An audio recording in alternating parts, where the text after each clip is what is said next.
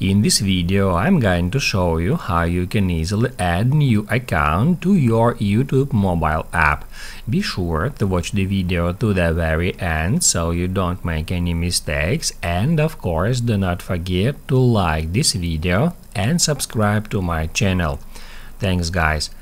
So let's get started, and first off, open up YouTube app, and then after you are logged in, tap right here at the top right corner at your profile picture, and then just tap right there.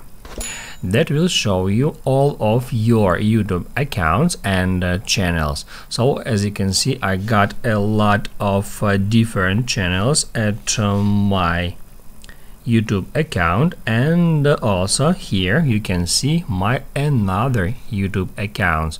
I can easily switch between them just by tapping on them, and all you have to do in order to add new account in that list is just go in here and then tap add account. After that, tap add continue.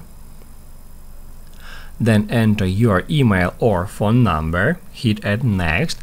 On the next step, enter your password and hit add next, and then your YouTube account will be added to that list. That's how you can easily add account to YouTube app.